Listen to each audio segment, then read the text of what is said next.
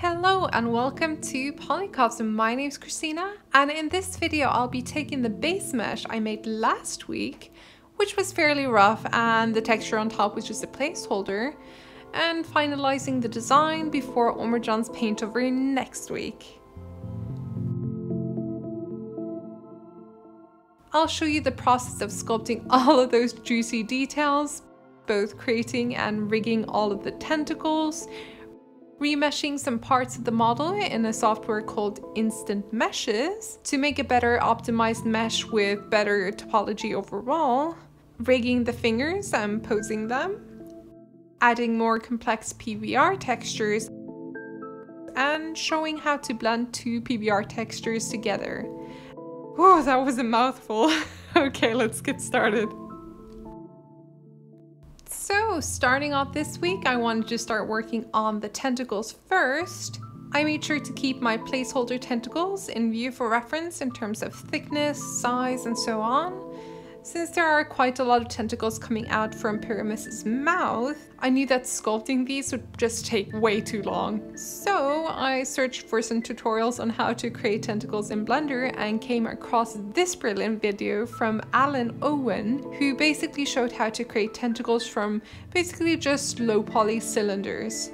I won't repeat this process in detail for you guys as his video, although it is narrated. It's very easy to follow along with, so I'll make sure to link that below in the description and in the pinned comment.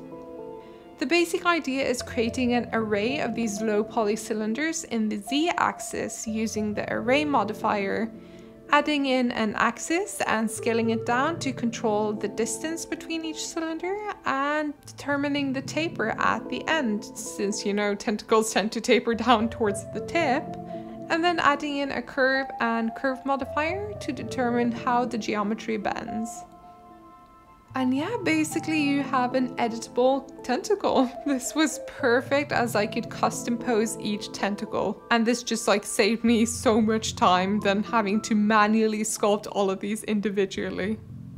I just wanted to mention, just in case you guys try this, but I got this weird bug where every time I tried to duplicate a tentacle with all of the extra geometry and modifiers and everything attached, Blender would crash. So my workaround this was to basically save the project while the tentacle was editable still, merge everything into just one mesh, copy that mesh with Ctrl+C, reload the blend scene without saving, this is important, and then pasting that mesh in with Ctrl+V. It's a bit of a hassle, but that way I still kept my unposed editable tentacle and my now static posed tentacle. I repeated that a few times and I basically had the final setup for my tentacles. Although when using this method, some of the suckers did get a bit too deformed, and that's okay. I mean, when the lighting and everything is added, this is barely noticeable. Once the tentacles were sorted, I started working on the pincers and mandibles. Mandibles, is that how you pronounce it? I found this horrific creature called a Dobson fly, and they are freaking huge and horrifying. I mean, holy crap. Thank God they don't exist here in the UK. Sorry, I'm a bit loopy today. I've been up since like 4:30 and honestly, it's just gonna be one of those days. So anyway, I used these for reference for the mandibles. I used ants as reference for the pincers. Since we won't be seeing either up close, I didn't want to spend too much time on these.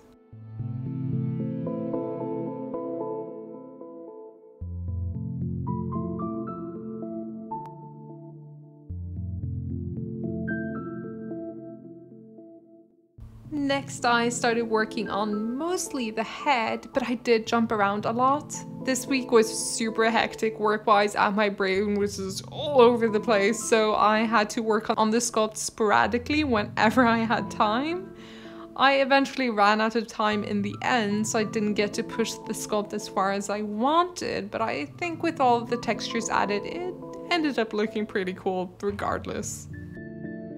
Following Omerjohn's texture sheet, the head was supposed to be more rough and angular, more rock-like basically, and the rest of the body more fleshy and organic, like vines or tree roots wrapping around something. The logic behind this character was just purely from a design perspective, was having more details and more tension in the middle, and having that tension release the further out you came from the center. Because we have this pyramid in the middle that acts like a sort of focal point, I imagine that it almost like warped the character's physiology, like the pyramid was pulling the organic shapes in towards the middle. If you're working on a character sculpt or design, it's important to think about these rhythms in your design. These rhythms can tell you a lot about your character. If you're a painter or sketcher, you can think about sculpting like this. The brush strokes in an illustration can convey a certain type of mood or feeling. If you have softer brush strokes that blend together, it'll give a more relaxed feeling, a softer look. But if you have brush strokes that are rough and not blended very well, so you can clearly tell where one stroke starts and where it ends, that can convey more energy and drama. Sculpting is the exact same way. Bringing up our previous slide, just pay attention to the areas of rest where the surface is smooth and areas of detail where there are smaller strokes.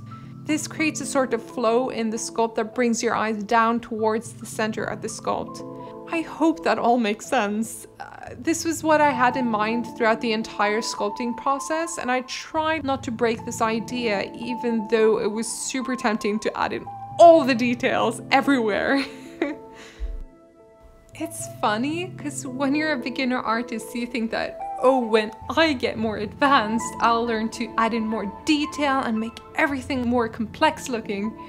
But it's almost the opposite. The more of an advanced artist you become, the better you become at choosing where to add detail and where to just have simplified shapes and surfaces. That's actually what separates beginner artists from more advanced artists. In beginner pieces, you can see that the artist has tried to cram in as much information and detail as possible, whereas the more advanced artist has held back quite a bit and chosen calculated areas to add detail in order to draw the viewer's eyes there. This is something Omar-Can and I will be covering in a future design principles episode, but I thought it was important to mention it here to understand what I was thinking during this entire sculpting process. In terms of sculpting, the three main brushes I used was the crease brush, the snakehook brush, the inflate brush, and the smooth brush. Nothing fancy, no textured brushes or anything. I used the crease brush to create creases and indents in the form, and then held Ctrl to invert the brush and used this to create sharper, more angular surfaces and edges for the more hard surface areas like the head, the shoulders, and so on.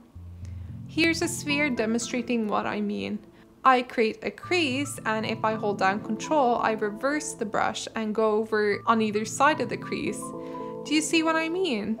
That area suddenly looks like it could be a more stone-like surface.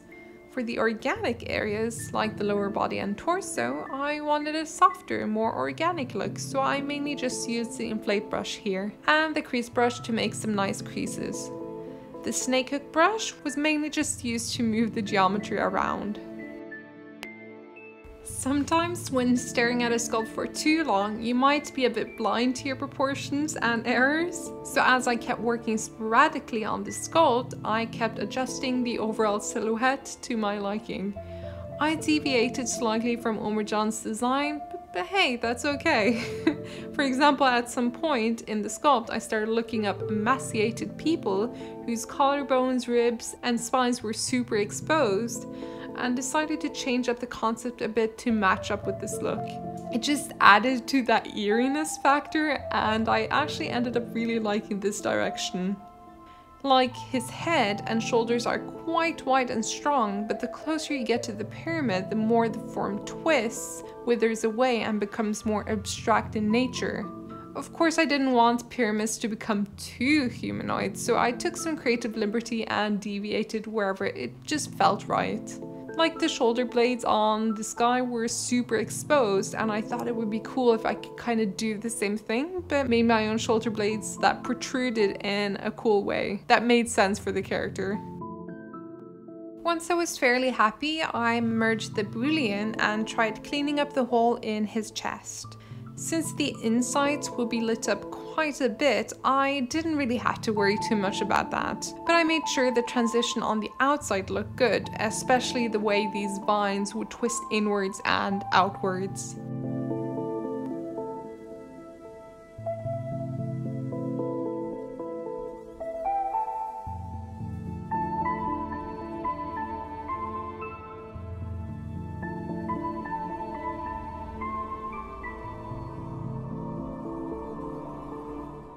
I kept trying to balance where to add more holes and where these angular shifts would occur. It took a lot of experimenting and back and forth, but I eventually found a nice balance. Unfortunately, at this time, Blender was starting to chug due to the mesh now being super high poly, so I tried to refrain from using Dynatopo as much as I could, and just sculpted without Dynatopo on. So the thing with Dynatopo is, it's great for blocking out geometry in the beginning, but the heavier the poly count, the more it slows down. So what you have to do is try to use Dynatopo whenever you feel the polygons are stretching too much, like when you use a snake hook or inflate brush, but use the brushes without the Dynatopo on when you're just smoothing surfaces or doing surface level detailing. For some reason, when you smooth with Dynatopo on, the polygons are more visible, but if you turn it off and then smooth, you'll get a smoother surface. This took me a long time to figure out, but eventually it became part of my workflow.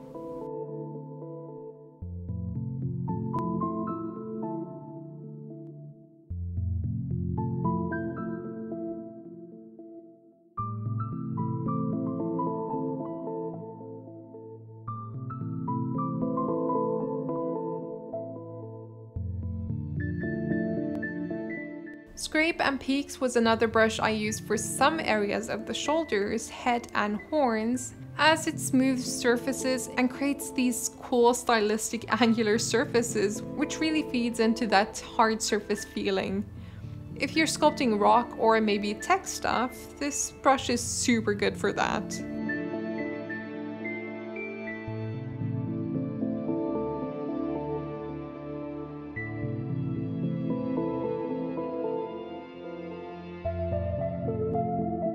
For the cloth, I used a mix of the crease brush, both in normal and inverted mode, and the inflate brush. I knew that I'd pretty much just overlay a fabric texture on top of this mesh, so I didn't go into like crazy detail mode. I'm sure Omerjan will come up with a more fancy solution in his overpaint. And now for the fun stuff. I started sculpting the hands in a neutral position as I knew I'd be rigging the fingers, so it's always best to start off with a neutral pose first. Using my own hand as reference, I kept looking back and forth, which sped up the process quite a bit. If you can find a physical real-world reference, that's always the best option, as you can turn it around as much as you want.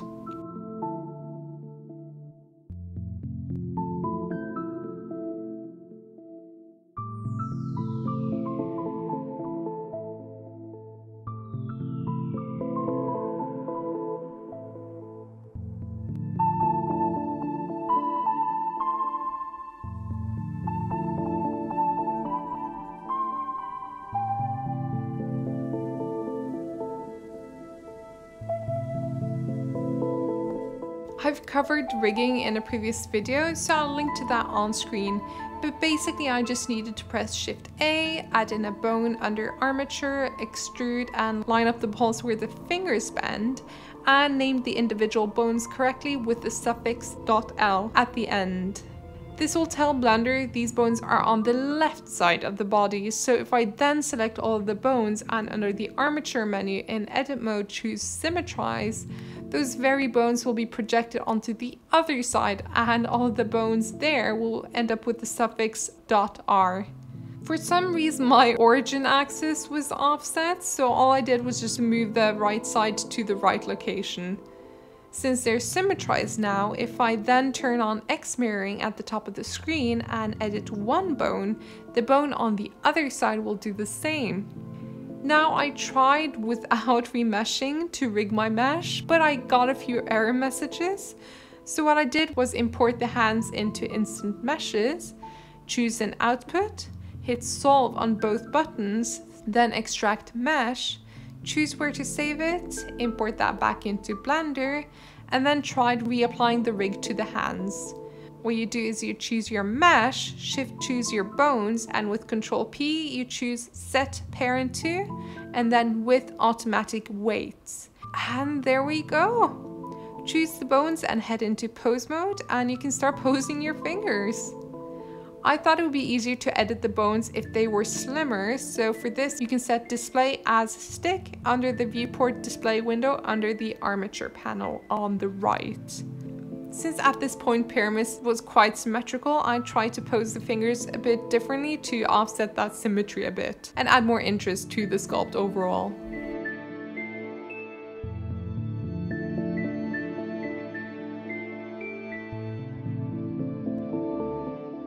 I really wanted to add more surface detailing, but I just simply ran out of time, which sucks, but does happen sometimes. I also wanted to explore texture painting in detail and determine where to add different layers of roughness for the texture, as requested by a subscriber called Mango Fruit, but I didn't have enough time this week to explore this. I'm sorry, Mango, I'll definitely touch on this in the future. I hope I'm forgiven. Otherwise, I thought I'd show you guys my texture setup. The idea was that I wanted more rock-like texture at the top and then gradually have that rock turn more organic and slimy and so on. So what I did was set up two different texture groups. One contains the rock texture and the other contains the more organic texture for the body. Once you have one of these groups set up and you want to create another, you can choose all of the nodes except for the output, duplicate the selection and just move them aside. And then if you want to group them, you can press Ctrl G. You then name your group, and if you press the corner icon, you can look inside the group and you can go out of this menu by pressing the arrow button here. Here's a snapshot of how I arranged the organic skin shader. And here's how I arranged the stone shader. I'm pretty much a noob at texturing, but if you guys want to learn about this in detail, I highly recommend Jama's first clay pack on Gumroad or ArtStation, where he includes awesome clay textures as well as how he sets up his shader nodes. I'd also recommend his newly released tutorial that does include a section where he explains how to manipulate, tweak, and blend one or more shaders. This is what I watched before I was able to put all of this together. Once you understand the logic behind it, it's not too bad actually. But yeah, Jama would explain this way better than me, so if you're really into texturing in Blender, definitely check out the links in the description and pinned comment below. And once we have the two groups ready, all we need is something to blend these two together, which is where the mix shader comes in. Press Shift A and in the search field just type mix shader. And it should show up. We'll need to connect each of these groups into the shader inputs, and this is why we group them, because this interface would just become way too cluttered if we didn't. Next we need to add in a color ramp. Again, just search for it and plug color into factor on the mix shader. Add in a gradient editor and plug the color into factor again, and finally add in a texture coordinate but set the object to vector. The reason I'm doing this is because I want to have something visual within the scene to control the gradient effect. For this I chose to create an empty, and in the texture panel I eyedropped picked that empty. The rotation wasn't quite right, so I needed to rotate this a few times, and voila! I got an interactive gradient effect which I can tweak as much as I want. As mentioned before, I wanted the rock texture at the top to slowly fade into the organic skin texture towards the top of the hole. In the color ramp, I can choose how subtle or contrasty this exact transition will be. In the texture coordinates for each of the groups, I can choose how big the textures will be, how stretched they are, and where they'll be projected onto the model. I can tweak some of the other nodes as well, and as you can see, I get real-time feedback for my tweaks. It's pretty cool, isn't it? I love Eevee. I also chose to make the tentacles a bit of a different texture. Let's jump into the nodes and have a look. pretty much the same setup, but with different textures chosen. Now, if you want to buy or get hold of textures that include diffuse, normal, displacement, roughness maps, and so on, like the examples here, you'll be able to create some pretty realistic looking surfaces that interact with the lighting as well. I'll list where I got my textures in the description and pin comment below. Now for the tentacles, I wanted some surface scattering action, as well as for the surface to be more slimy and reflective, so this is all tweaked in the roughness node through the color ramp. By moving the sliders, you'll get a few different effects. I wanted the suckers to be a different color, brightness, and even more slimy. So in edit mode, I chose the tentacles, inverted the selection with Ctrl-I, duplicated the tentacles texture by pressing the number, and by doing this you create a copy, and renamed it Suckers. I then tweaked the texture until I got something that looked nice and hit assign while the suckers were selected in edit mode. As an addition, I chose to press U, which brings up the unwrap window, and chose project from view, which makes the texture less stretched. And since the final render will be taken from just one angle, I thought this would yield the best results. Repeat this for all of the tentacles and you get some pretty nice slime action. As an addition, I chose to scale the tentacle texture in a negative Z axis, which gave me a nice tiling effect that felt more realistic for a tentacle rather than just like a smooth, slimy surface. And yeah, that's basically it. Here's the final turnaround in clay shader mode. And here's the final turnaround once all the lighting, shaders, and so on is applied. Looks pretty nice, doesn't it? Although I didn't get to break up the shapes to make the sculpt more asymmetrical, and although I didn't get to explore the texture painting in full detail, I'm pretty happy. It gives Omerjan a bit more work to do, but that's what he deserves, that lazy bastard. So here's the final slide, and yeah, I think this turned out pretty great. I learned a lot in this process and I honestly cannot wait to see the final paintover. Ooh, and I also thought I'd tell you guys, for the next concept creation project, we've started work on a full character design plus a prop that's meant to be for a top-down isometric video game, and he's all sketched out so far and oh my god, I love him. You guys are gonna love him too, just you wait. That's the end of the video. I hope you enjoyed and learned a lot alongside me, and I hope to see you in the next video. As mentioned earlier, Omerjan will be painting over my final render in Photoshop next week, so that's going to be super fun. Thanks so much for watching, guys, and thanks for all the support so far. We really appreciate it. Bye!